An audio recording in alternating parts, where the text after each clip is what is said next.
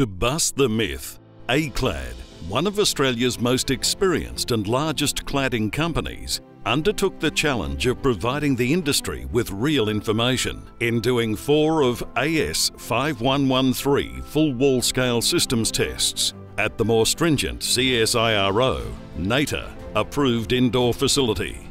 ACLAD's mission was to reassure all Australian building owners, in whom have a total of 7.2 million square metres of the proven fire-safe Mitsubishi ALPOLIC FR on their buildings, including many large hospitals, how it performed in this extreme fire test.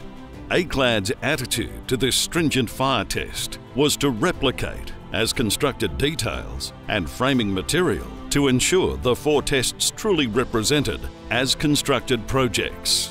That is, number 1, no cavity barriers were used. Number 2, a large 125mm cladding zone.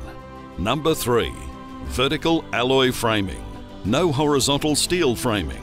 Thus the chimney effect could occur, presenting worst-case scenario.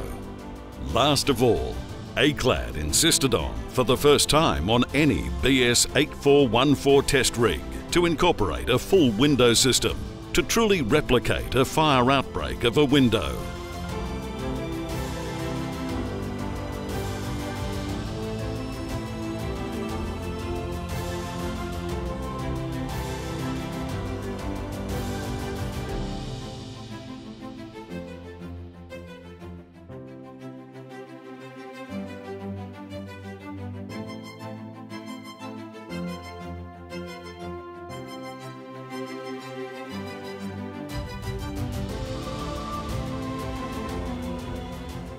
The Grenfell Tower fire in 2017, I believe, was the catalyst for this huge change.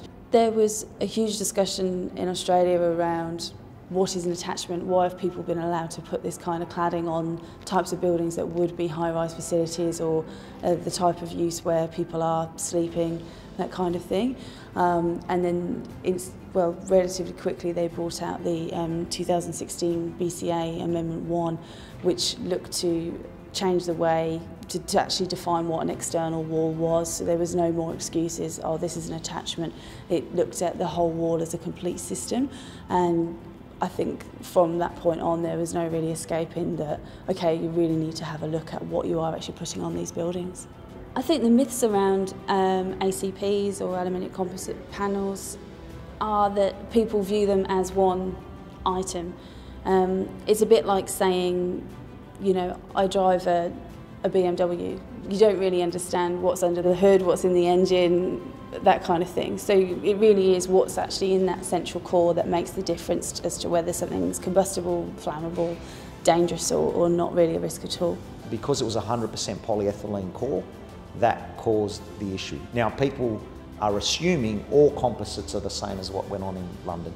That's not the case. The Mitsubishi panel, which has been used here since 1999-2000, has been a fire retardant core, FR core, which is still deemed safe to be used on buildings today. There have been plenty of buildings that have been audited with this product on it that are deemed safe to stay. What happened in London, for the person on the street who doesn't understand a lot of this, is the core of that product is highly flammable, and that's what caused all the issues.